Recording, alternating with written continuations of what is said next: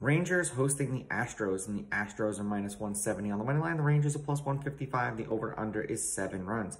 The Astros, laying a run and a half, are +110, meaning if you bet them that way, they must win this game by 2. The Rangers, getting a run and a half, are -130, meaning if you bet them that way and they win this game outright, you win.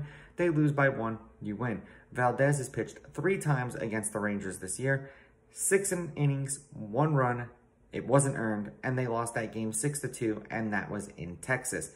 7 innings, 1 run, 1 earned. They won that game 5-1. And when I say it was in Texas, I mean it was at the Rangers ballpark. So circle back to that. 7 innings, no runs, no earned. They won that game 7-3. Dunning has pitched twice against the Astros, and both times he pitched, he was home.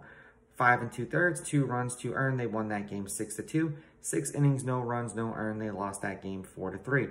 The Astros are 68-61 on the run line, 7 games over 500. They won their last game. They're 6-4 in their last 10. They are 39-27 on the road. They've won Valdez's last 4 starts. They're 16-8 with him on the mound, and the under is 13-10-1 in the games in which he pitches in.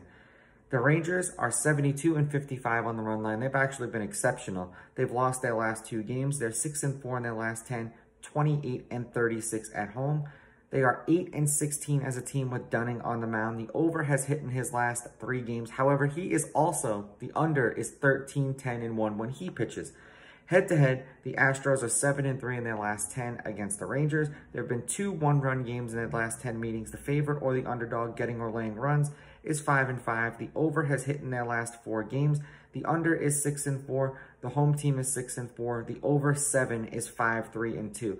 I'm going Astros with the money line. Astros laying the runs, and the only reason I'm going over is because it is so low. And when you look at the scores of a handful of these games that these guys pitched against the opposing team, it's 7 or 8 anyway. So I have a feeling this might be a push. These are just my picks. If you disagree, please go with your gut and please bet responsibly.